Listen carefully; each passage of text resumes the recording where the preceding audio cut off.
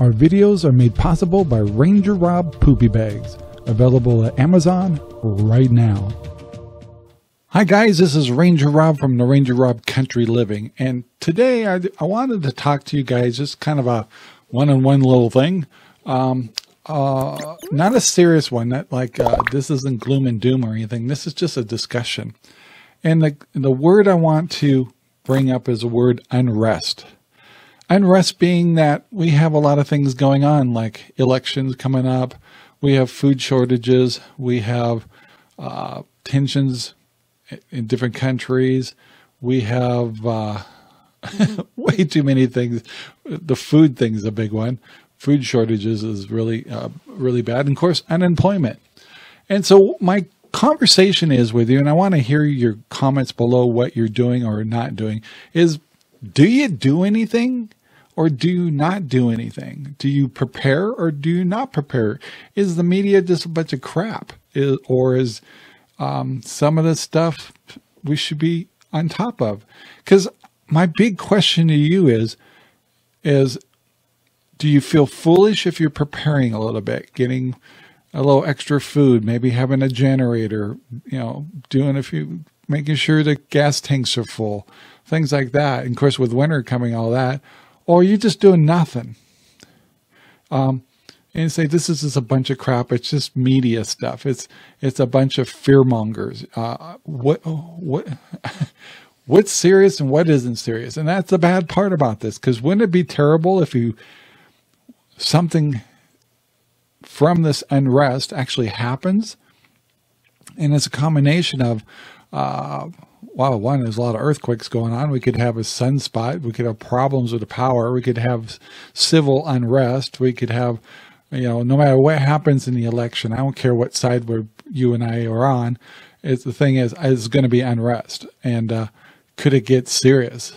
And if it did, what do you do? So when you hate it to go through life, and something happened and you didn't prepare at all, and you're just a fish out of water flopping, or do you prepare a little bit and kind of, double up on your groceries and things like that?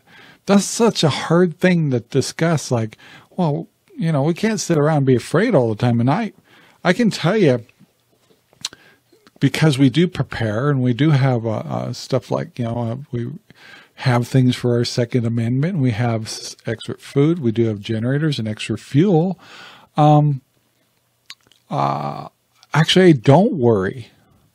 I mean, things are, yes, the saying, it is what it is. If nothing happens, what have I heard? Except I got a lot of extra food. And if I was having a tight month, hey, I just fall into my preps and not go to the grocery store. So I'm not really hurting anything, but am I being overcautious? Or is this not something to be concerned about? Because the year 2020 has been bizarre, more than anything most of us have ever had to deal with. And so, when you live out in the country like we do, everybody's kind of on the same page. There's a few radicals here and there, but pretty much, I don't feel the tension as much as what I'm seeing in the news, if that's true, in the cities, if there's feeling a little bit more tension there. Could political unrest or just unrest happen in these big cities? And, what if we have food shortages, which we are showing signs of it? And what are and aren't they telling us? Is it good to be prepared? Are we all paying attention is really the big thing. I don't think, to avoid panic, I think there's a lot of things that aren't really told to us. And so, you got to listen to not just one set of news. It's good to kind of hear different opinions and then come up with your own. But like I said, wouldn't you feel terrible if something happened and you weren't prepared? Or you just go with the flow? Because you can't expect the government to give us the money we need to survive.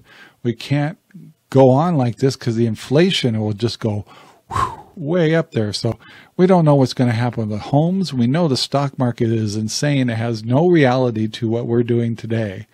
in real life, because unemployment is out of this world. Housing's out of this world right now, but we've been here before. Just remember 2007, 2008, pretty much the same thing going on. And something did happen then. And a lot of people lost their homes. And so do you prepare? Do you try to get out of debt? Do you try to keep your costs down? Are you staying home more? Is this COVID just taking us over the top? I'd love to hear your opinions. I ask everybody to be professional. And one way or the other, you could either be, yeah, prepare a little bit, or yeah, prepare a lot, or nah, let's go with the flow.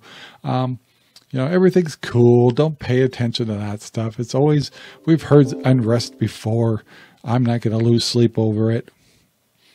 So what's your opinion, guys? Do you think it's worth kind of getting prepared a little bit? And even if you're just kind of unsure, maybe for a few months, have a few extra things.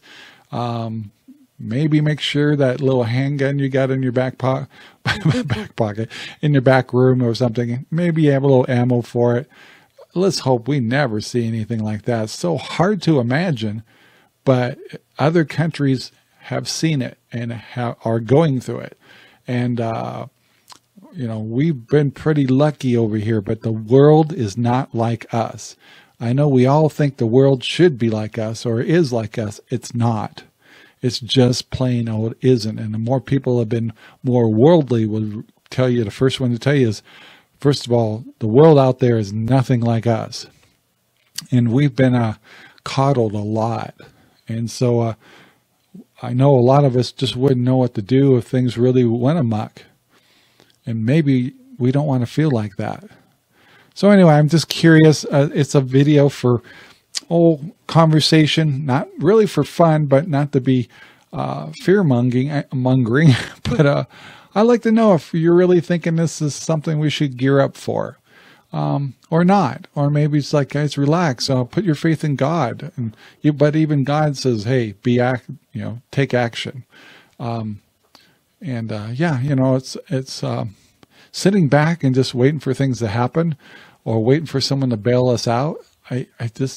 I've never been a believer in that. I always think hard work and taking action and being a visionary, being prepared and protecting my family is really important to me. So what's your opinion on it? So I want to thank you very much for listening to the RangerRob Country Living. I didn't want to go blah, blah, blah too much, but I'd love to hear your opinions. Please take the time to like, share, and subscribe and all that good stuff.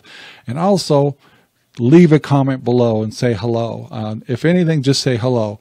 If you leave a comment, please be professional. I really appreciate it. So guys, be safe, be proactive, and get educated and pay attention. It's me too. Everything I'm saying here is for me and everybody else.